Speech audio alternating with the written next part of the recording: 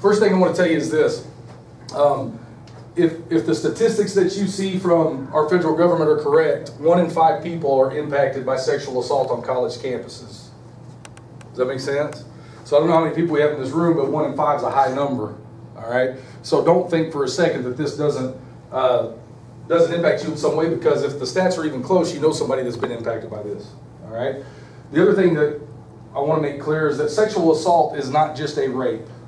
Sexual assault is any sexual intimacy that is put on that is done to someone that they don't want.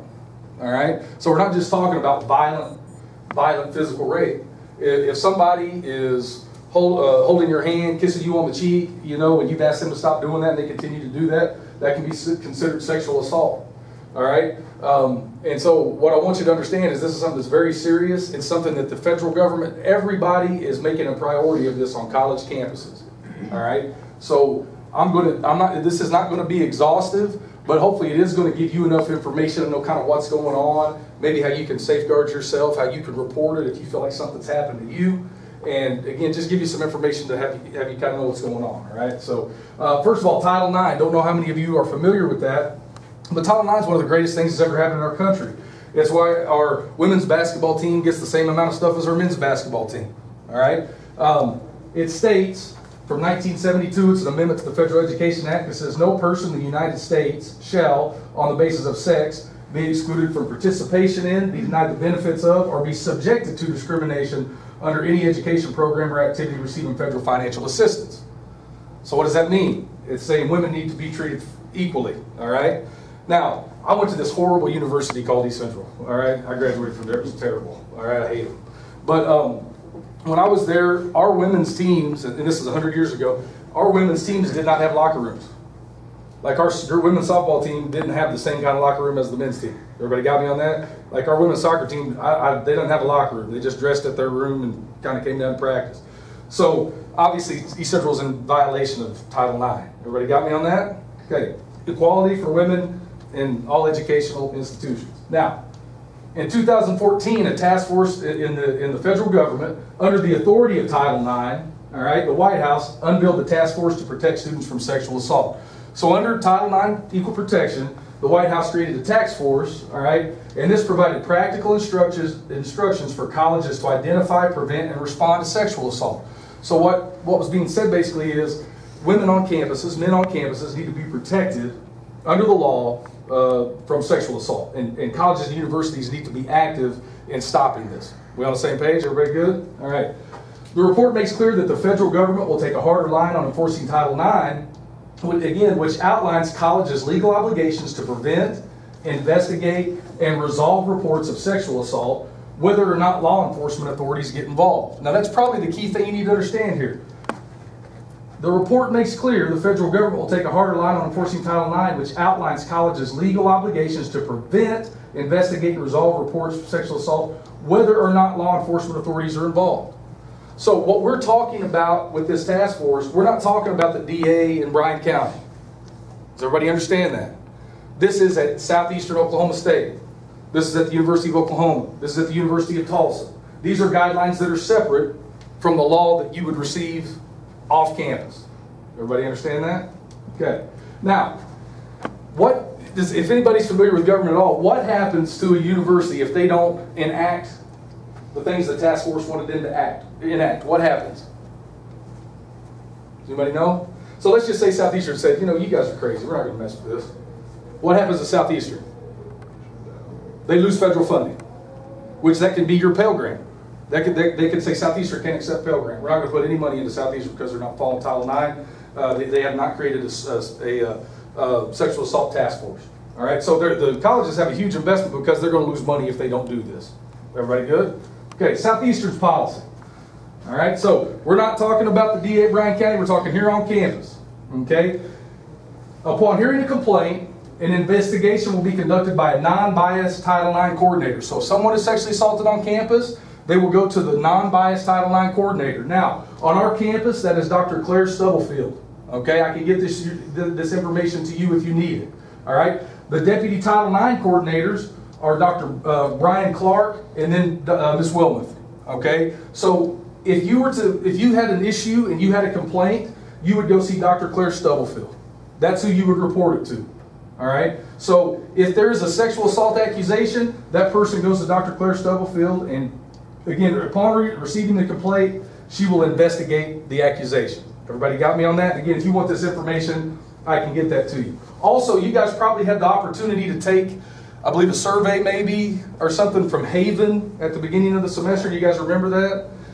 That's part of this policy to train faculty, students about sexual assault and about our policy. All right, and we used Haven to do those things. Okay, so you've already done that. Yes. Did somebody say something?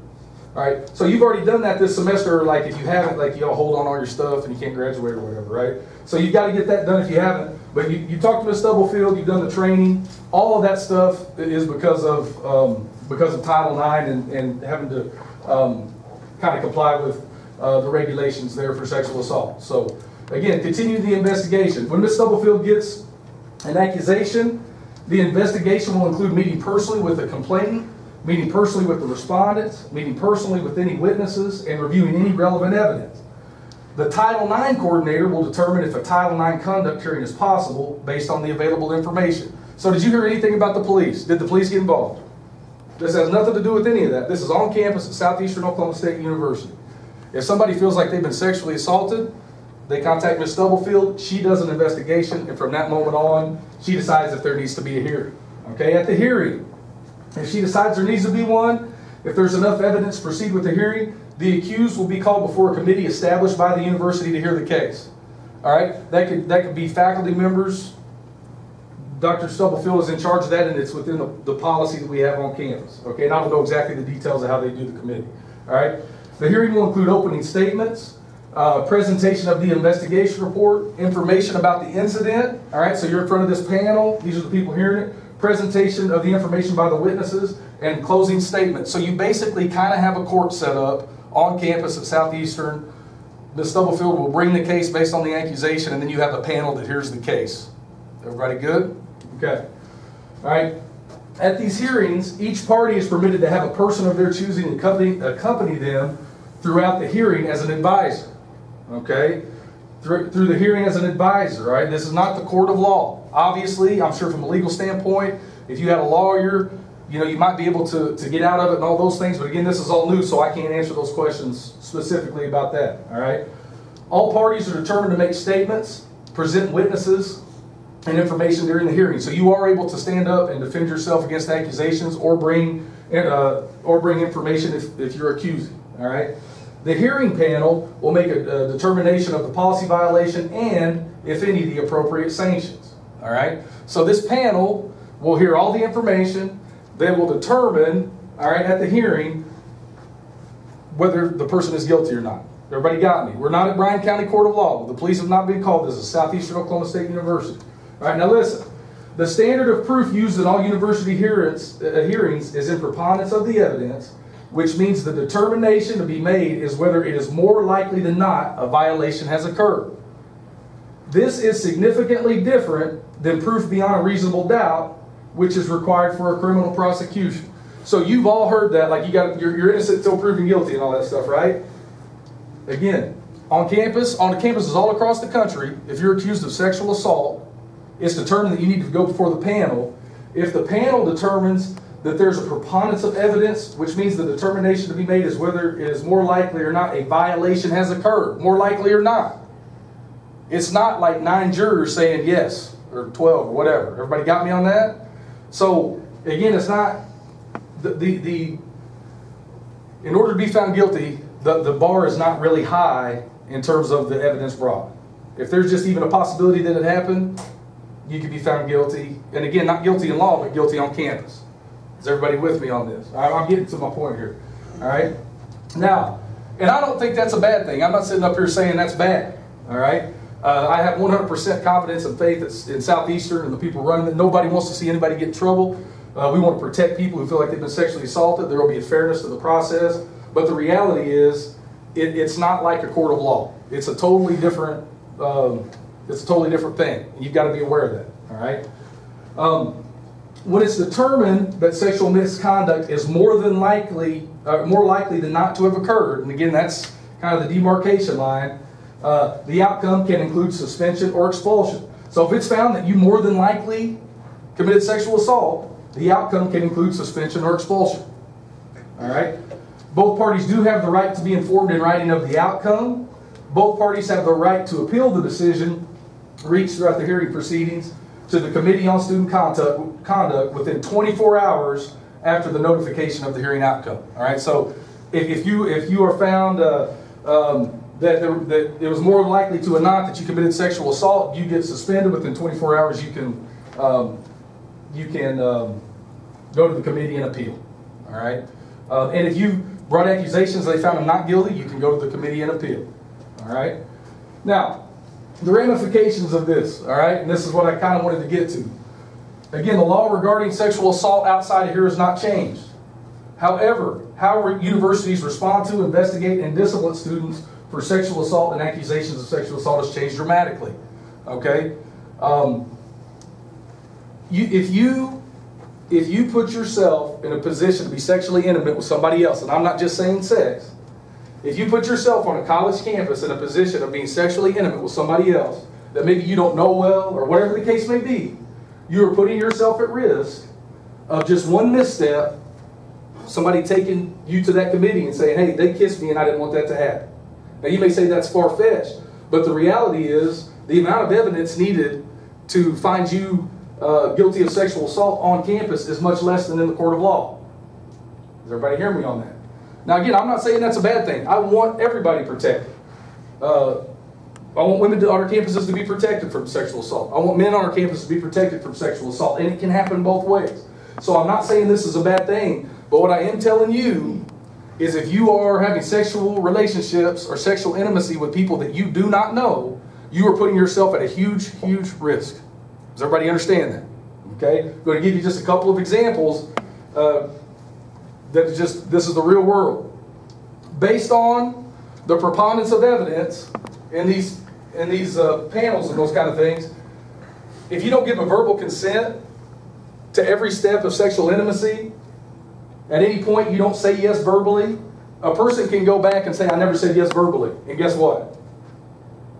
It's possible that you get accused of sexual assault. Does everybody understand what that means? So, if you're making out with the person, you're kissing them, and you want it to go on to the next level, theoretically, and not even theoretically because these things have happened, if you don't say, may I move on to the next step, and you hear them say yes, this can happen. Does everybody understand that? I mean, this is stuff that has happened. I'm not just making this up. Everybody got me? The other thing, drugs and alcohol. If you have any kind of sexual intimacy with somebody who is under the influence of drugs or alcohol, even if they consent verbally, every step of the way, they can come back later and say, you know, I was out of my mind. I wasn't interested in that. That was sexual assault. I was drunk. I didn't know what was going on. Does everybody understand that? I mean, this is the real deal now. You're putting yourself in a position, all right, really to lose some of your future if you're enjoying graduating from Southeastern and playing sports here. And again, it's not just men and it's not just women. This is for everybody. Has everybody got me on that? Last thing I'll talk to you about is this. This is real life. Frank Shannon, the linebacker at the University of Oklahoma, was accused of sexual assault in the spring of 2014. Okay? The Cleveland County District Attorney, where Norman is at, did not file charges against Frank Shannon. There were no charges filed. The alleged victim did not bring charges against Frank Shannon. All right? Because of the things we talked about today, the university is obligated to investigate and make a ruling. They ruled that Frank Shannon was ineligible for the next season. Everybody understand that? Again, nothing happened in court. The person that, again, obviously the person that accused him of sexual assault told the university, but did not take it to Cleveland County. All right? So, again, I'm just telling you, as strongly as I can, this is a very high priority in our federal government. It's made it a high priority at all colleges and universities. And for your safety and for your life, you need to be incredibly careful, and you need to treat people with respect, and you need to love other people, all right? And we all ought to be like that as human beings, right? But please be careful about putting yourselves in situations that can go downhill, all right? And so, again, I'm not trying to scare anybody into anything, But what I do want you to know is every time you put yourself in a position of sexual intimacy, you've got to be incredibly careful, all right? And there's probably some wisdom into maybe knowing a person before you do that, all right? And you just you've got to watch yourself. And that's not just guys, and that's not just girls, that's everybody, okay? Does everybody kind of understand the sexual assault policy to some extent here in Southeastern Oklahoma State? And again, this is not every detail. If you have questions, I can get you the link to all 20-something pages of the document, or I can't remember how many pages it was, but any information you need from me, please feel free to let me know. And most importantly, if you feel like you have been a victim of sexual assault, immediately talk to a coach, a counselor, call Dr. Stubblefield. Make sure that you get the help that you need to get through that and get things taken care of, okay?